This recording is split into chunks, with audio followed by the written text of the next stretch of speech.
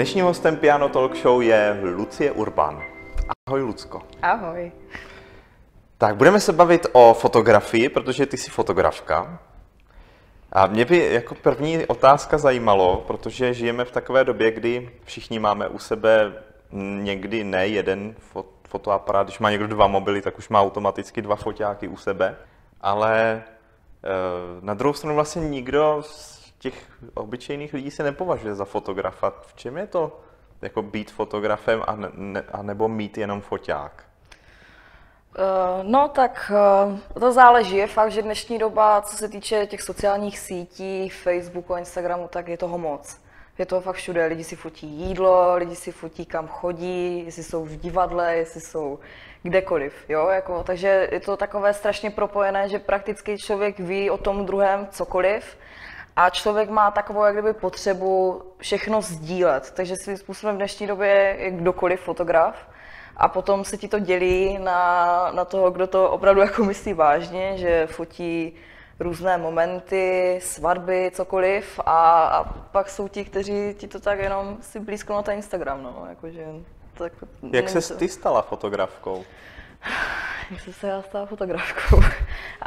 No tak úplně to přišlo z ničeho nic, že to nebylo, jako že bych si řekla, tak začnu fotit, tak ze dne na den. A ne, to jako takhle to nebylo. Vlastně se to zlomilo tak nějak v 11. roce, kdy jsem měla a začala jsem tak nějak víc vnímat ty lidi okolo, víš, jakože co se děje a tak nějak jak to prochází a jde. A vlastně to bylo jak kdyby poprvé, co jsem tak začala jakože vnímat to okolí a začala jsem jak kdyby si půjčovat od svých kamarádů jednoduché kompakty, že jsem si fotila cokoliv a postupem jsem dostala první jednoduchý kompakt, kdy jsem se naučila takové jak kdyby základní funkce. A asi po 2 letech naši pochopili, že mě to teda opravdu baví a dostala jsem první zrcadlovku, tak to bylo tedy velmi dojemné Vánoce, protože to jsem fakt plakala štěstím. Jak jsi se tomu řemeslu učila? Vyloženě jakoby samouk? Hledala jsi na internetu? Ne. Nebo prostě pokus omyl? Asi takhle, pokus omyl, protože vlastně v těch 14 jsem se dostala i ke kinofilmu, kdy jsem začala více chodit do nějakých starožitnictví a nějaký amok kupující, takže to je fakt, jako v dnešní době, když to napočítám, tak mám asi 40 foťáků na jak středoformát, tak kinofilmy, takže to jsem se naučila pracovat jak s digitální tvorbou a foťákem, tak i s kinofilmem, takže všechno jako sama, no, jsem objevovala. Je to tak, že jsi třeba někde venku a tu fotku vidíš a v tu chvíli vytáhneš foťák? Poslední dobou jo. Nějak jsem s tím začala pracovat, že kamkoliv přijdu a vím, jako, že mám třeba fotit, tak jsem se naučila pracovat s tím daným prostorem. Víš, že vždycky najdeš něco, co je jiné než na druhé straně v nějakém koutě, jo. Takže i na té ulici je moc momentů, co bys tak mohl chytit, proto jako pořád u sebe mám foťák. Protože přijde mi to jako, že je trošku až úchylka, kdy máš pocit, že by ti mohlo něco utéct. Takže já mnohdy nemůžu nosit nějaké malé kabelky, protože mám pořád u sebe foťák. No. Pořád, jako i teď? Ano, i teď mám u sebe foťák. Kdyby náhodou. No právě. Jako dlouho jsem nebyla pativě, víš, takže jsem se chtěla podívat. Co vlastně, já si to těžko umím představit, protože já to moc nevidím, ale co jako ten fotograf vidí? Když si prostě si třeba na náměstí, co vidíš? Ty víš co, já se třeba jakože hodně zaměřuju na lidi. A tak jsem nedávno přemýšlela, že díky tomu, že mě Martin Vítek pozval tady na tento rozhovor, tak jsem mi přemýšlela, co bych tak jako mohla říct. A zjistila jsem, že mě se strašně líbí jak kdyby gesta lidí, jo? Jakože mnohdy, když je člověk přirozený, tak hýbe rukama, dělá cokoliv a ani to nevnímá, jo? A Já vlastně fotím přirozenou fotku, není to nic jako, když bych někomu něco říkala, ať dělá v té dané chvíli, ale je přirozený. Povídám se s těmi lidmi a je to strašný rozdíl, když toho člověka tam máš našponovaného, tak jak prostě komerční fotografové to dělávají, tak pak když je přirozený, jo, a je to úplně jiná váha, i to člověk potom vnímá jinak, jo, tu fotku takhle celkově. Když je to vlastně s formou povídání, tak jak si povídáme teď spolu, než když prostě je nervózní, mnohdy mu třeba cukají koutky a tak, jako zažila jsem i, že jsem si to mohla zkusit, být modelkou u komerčních fotografů a mně to teda tady tento styl jakože nesedí, že jsem jako nepřirozená, že cítím, že to nejsem já. A jak to děláš? To prostě jdeš po ulici, teď se ti někdo líbí a ty se jako vyfotíš, anebo prostě se ho i zeptáš, jestli si ho můžeš vyfotit? Tak jak kdy, jakože ve Zlíně na ulici moc nefotívám jako takhle nějaké lidi.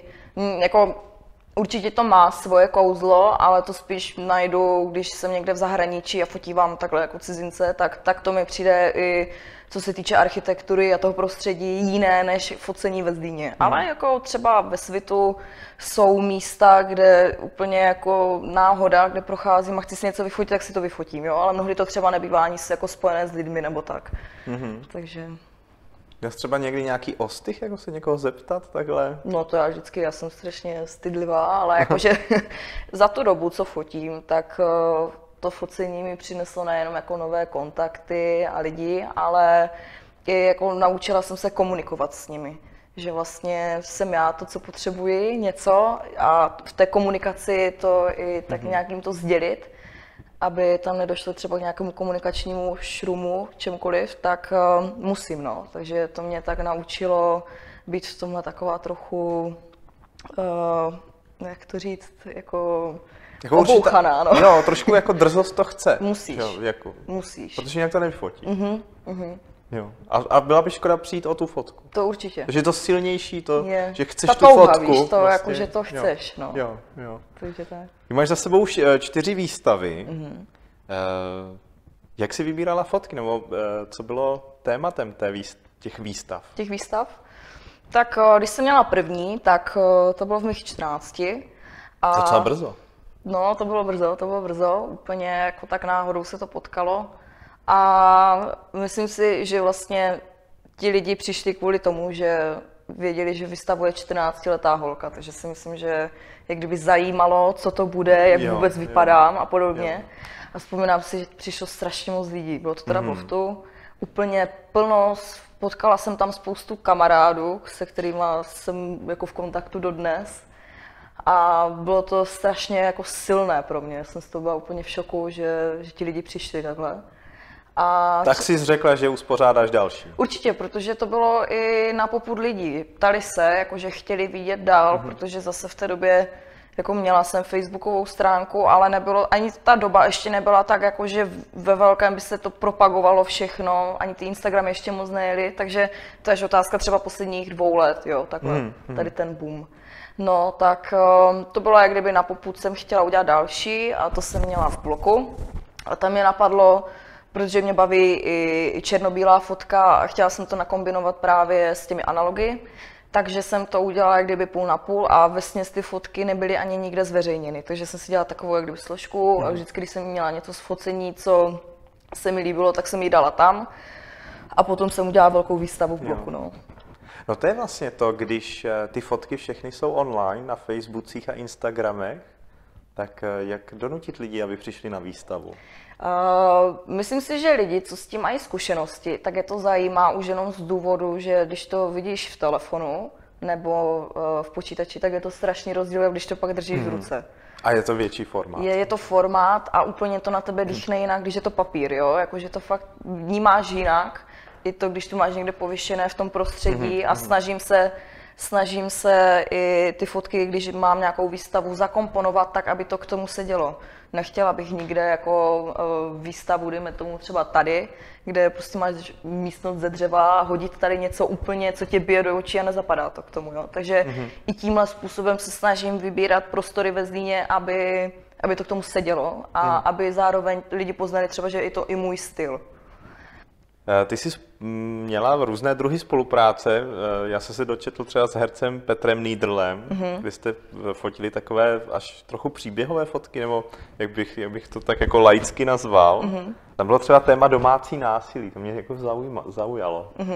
No tak to bylo naše druhé focení. U prvního vlastně my jsme se potkali náhodou ještě s herečkou z konzervatoře v té době, v Ostravě, a chtěli jsme tak nějak nafotit něco na styl jako mim, namalovaný, kdy prostě jde, nemluví, prochází ulicí, a tak jsme to chtěli fotit ve Zlíně.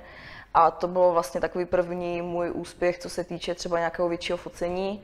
A tak nás napadlo asi, nevím, po roce, že chceme udělat ještě něco jiného. A nevím, jestli to bylo nějak spojené se školou, nebo čím to bylo, ale jednu chvíli se strašně mluvilo takhle o domácím násilím a já jsem to chtěla nafotit. Věděla jsem i s kým, když to jsou herci, tak to i prožívají, jo? Jako tam, když ji fakt shodil na zem, tak opravdu shodil a museli tam být ty gesta, že to není jako hrané jenom takhle. A tak to jsem nafotila ve starém domě v Kroměříži. A původní záměr byl takový, že by se vyvolaly i plakáty a spojilo se to třeba s nějakou agenturou, co se o tohle zajímá, a bylo by to vystavené na různých místech, v trolejbusech. Taková kampaň Svým způsobem.